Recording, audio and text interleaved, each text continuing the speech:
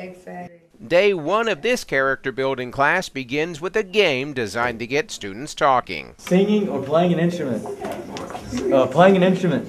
The leaders are volunteers with Empower. That's a division of Tupelo's Parkgate Pregnancy Clinic. They're using the weight training curriculum, which promotes abstinence from not only sex, but also alcohol and drugs, and it teaches personal responsibility. Decisions help determine my destiny. Empower leader Millie Gillis encourages the young people to choose their friends wisely and also to set short and long-term goals. And what's one of your goals? I want to be a doctor when I grow up. And what will it take to do that? Studying hard and staying in school and being focused. Go to the NBA. What will that take? Hard work, training, staying out of trouble. Lots of hard work.